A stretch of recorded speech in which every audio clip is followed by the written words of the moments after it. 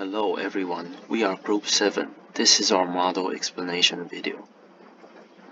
This is our classifier model. First we import the model and we need to set up the parameters we need.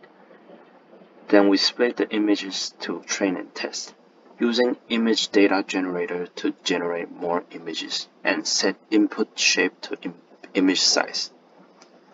Then we train ResNet 152 function, which is a pre-trained convolutional neural network model that has dense layer of 2048 neurons, batch normalization layer, ReLU activation layer, and a dropout layer with dropout rate of 0.7.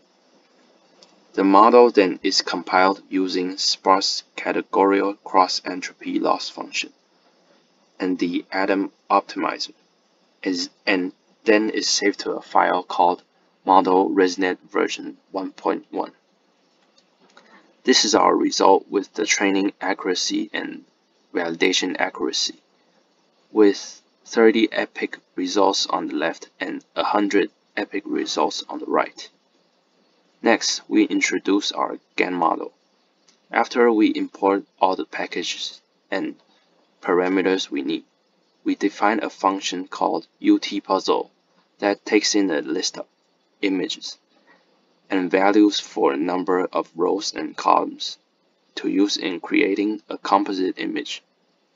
Then we use image data generator to generate more images for training.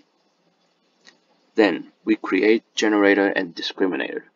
The model consists of a series of layers, including dense layers, batch normalization layers, and convolutional transpose layers. The output of the model is an image with dimensions of 64 × 64 × 3, and the values in the range of 1 to -1. The model consists of a series of convolutional layers and fully connected layers, with various batch normalization and activation layers overlapped. The model outputs a single sigmoid value, indicating the probability that the input image is real.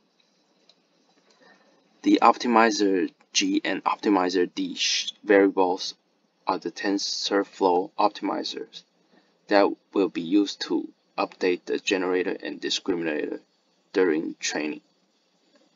At last, we print the AC GAN discriminator and generator loss on the left figure. These are the pictures we generated. For model improving, I think we should be patient in the hyperparameters optimization before randomly testing different cost functions. Some researchers had suggested that tuning hyperparameters may reap a better return than changing the cost functions. We can also experiment with different learning rates for the generator and the discriminator for better results. Thank you for listening.